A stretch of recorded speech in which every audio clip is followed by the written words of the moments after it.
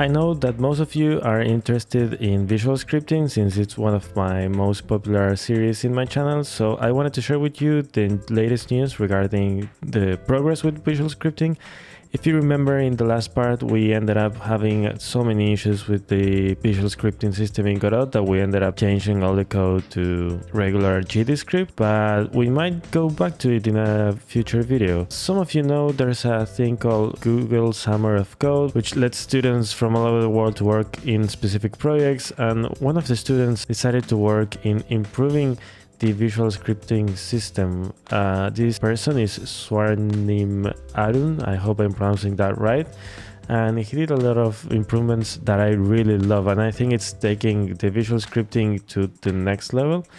There's a lot of things, of course, that can be improved, but I feel like it's getting very nice. I will link in the description to the full article with all the things, but the thing I feel I'm more excited about is that the visual script has been unified. What does this mean? Well, if you remember, in the current version of Godot, if we create a visual script like we did, like just visual script, and we have this window here, if I want to create a function, I can press here on the plus, and we have the function here.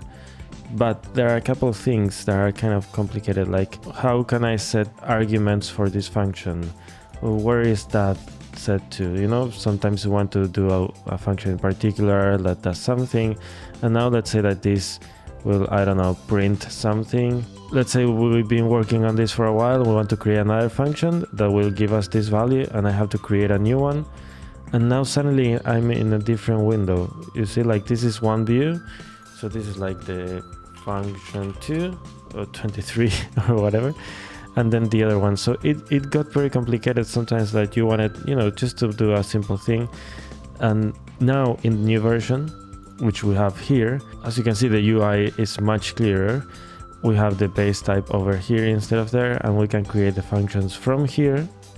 And you can have different inputs, which are the arguments. You can name them, you can set the type of variable that they are. So the functionality is closer to what you can achieve with regular GDScript.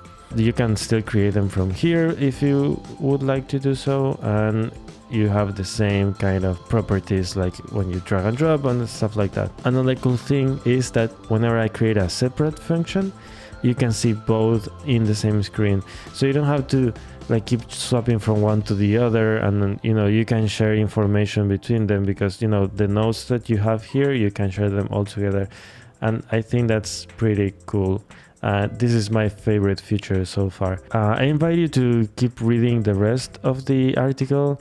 There's a lot of quality of life improvements. There's a lot of nice animated images that you can see. It's so much better, so much better. And I really want to thank this user for all his work on it. You can download a version of these visual scripting updates if you go to the link in the description, or if you go here in the article to the custom build. So if you want to try it yourself, you can do so. And digging a little bit more about this user, and also regarding one of the new additions, which is that the proposals for features added to the engine are gonna be separate from the main repository, and there's already here the repository that you can visit with all the proposals, and there are some of them that are really cool already, and I'm glad that they split this in a separate part. But the one that I want to highlight here is that the same user that was working on the visual scripting also wants to make some improvements onto how they look and how much power you have with them.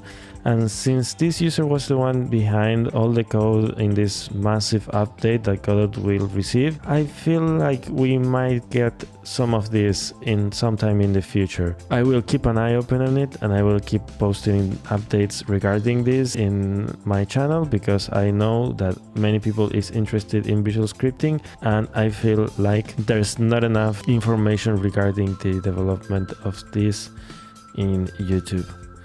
So I'm gonna leave it here for this short update video. I really wanted to share this news with you. I encourage you to read all the links I left on the description. And yeah, we might have a new series coming up soon with the new visual scripting features. That's it for now, and thank you for watching. I plan on doing more videos regarding Godot news. I really want to highlight some of the amazing stuff that people are creating already. So I will try to organize a little bit better to set up a schedule and make these short videos with news.